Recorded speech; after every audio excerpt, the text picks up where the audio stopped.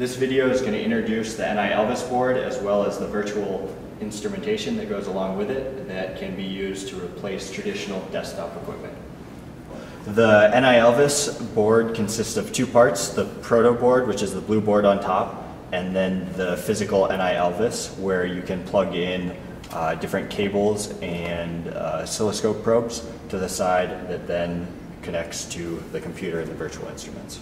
The proto board is very simple to install. You can just unscrew the wing nuts,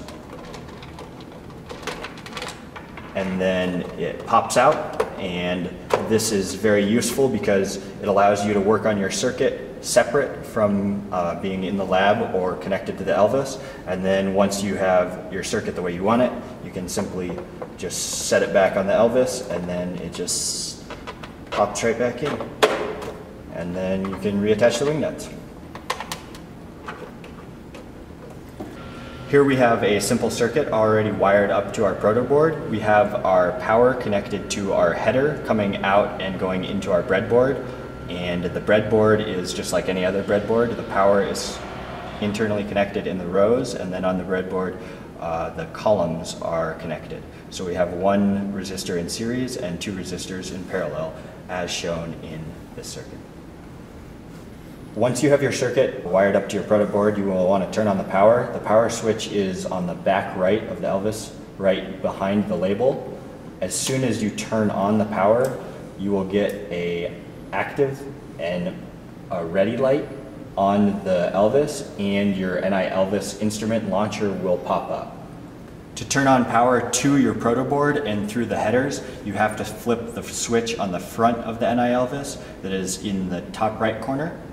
Once you flip that switch, the green power light will be shown on the proto board, and you can also see in the bottom left LEDs indicating you have plus 15, minus 15, and plus 5 volts that is going to your header. And so now we have power running from our header into our circuit. To measure voltage or current on your circuit from the NI Elvis instrument launcher, you're going to click on the digital multimeter. From the digital multimeter, you will want to select what type of measurement you want to perform, whether it is DC voltage, DC current, AC current, or resistance, impedance, diode, or continuity. When you make a change, for example, from DC voltage to AC voltage, the banana jack connections will change and correspond to how you will want to connect to the Elvis board. We're going to start by measuring a DC voltage in our circuit. So we're going to select the DC voltage and then connect our banana jack cables as shown in the connection. You are also going to want to make sure that the Elvis 2 device is selected under devices, and depending on whether you want a continuous measurement or a single measurement, you can select run continuously or run once. As shown on the digital multimeter virtual instrument, we are going to connect our red lead to the voltage side of the digital multimeter and our black lead to the comm side. Then we are going to connect to our first resistor with the alligator clips. Once we are connected to our circuit and all our settings are correct, we will hit run on the digital multimeter virtual instrument, and our voltage will be displayed on the screen. When you are happy with your measurement, you can click the stop button. Next, we are going to measure current through the same resistor. So we're going to change our measurement setting from DC voltage to DC current. As you can see, when we select the DC current, our banana jack connections change. As shown on the screen, to measure current, we are going to have to switch the banana jack connection from the V to the A. To measure current, we will have to insert our meter into the circuit, unlike with voltage where we can measure across the component.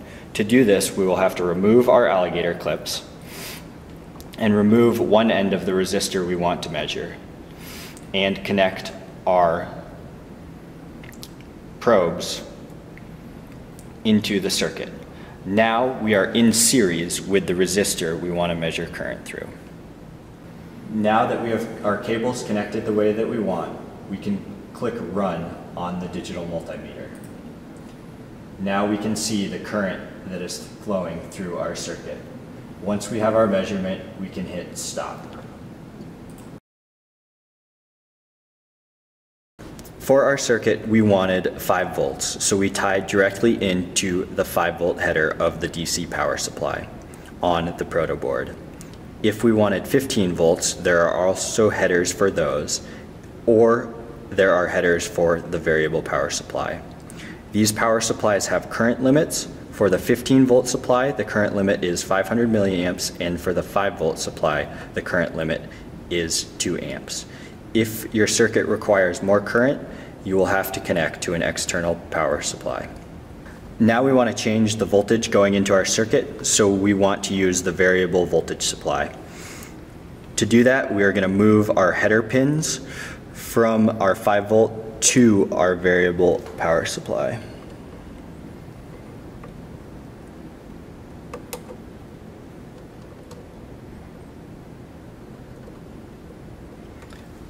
Once you have your wires connected, you will want to launch the variable power supply from the Elvis instrument launcher. From the variable power supply instrument, there are 3 ways to set the voltage. Manually, where you can change the voltage from a knob on the Elvis, or from the dial on the screen, or you can enter a voltage. As always, once our voltage has been set, to apply that voltage to the circuit, we will have to hit the Run button. Next, we're going to apply an AC signal to our circuit. To do that, we will have to move our power from our variable voltage supply header up to the function generator. To set the amplitude and frequency of the sine wave, we will have to open the function generator. In the function generator, you can output a sine wave, a triangle wave, or a square wave. You can also perform a sweep by setting the start frequency, the stop frequency, the step, and the step interval. We are going to set our frequency to 1 kilohertz at a 5-volt peak to peak. These can be adjusted using the dial or by entering in a value. You can also specify a DC offset. You are going to want to make sure the Elvis device is shown, as well as the signal route. For the signal route, you can either output it through the prototyping board header, which we are connected to, or you could output it through the function generator BNC if you were going to an external circuit. Once your settings are configured, you will click Run to provide power to the circuit. To view our function generator output, we can connect directly to our analog input.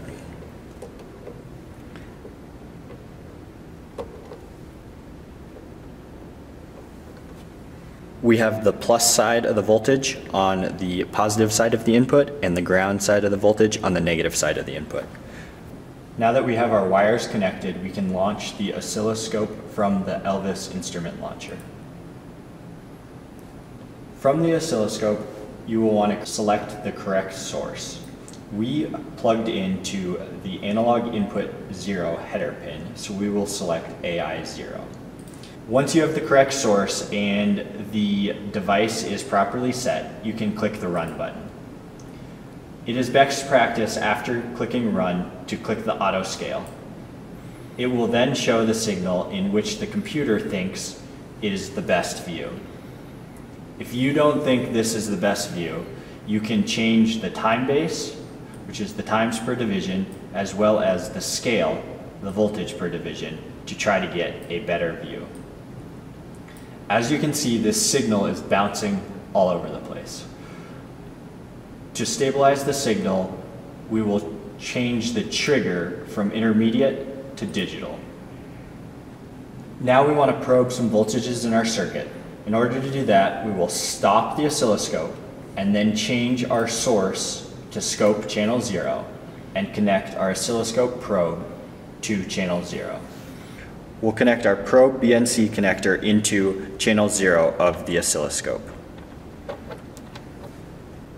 To measure different points within your circuit, first you ground the alligator clip and then connect the probe to the point of interest in your circuit.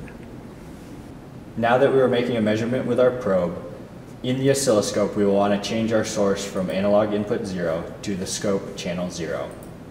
Once our source is correctly set, we can click the Run button. It is best practice to click Auto Scale. Now that the graph is shown, we can change the time base. Below the graph it shows us the RMS voltage, the frequency, as well as the peak-to-peak voltage. If you need more current than the Elvis can provide, you're going to need to connect to an external power supply. To do that, first you can turn the power off to the prototyping board and then connect your external power supply to banana A and banana B.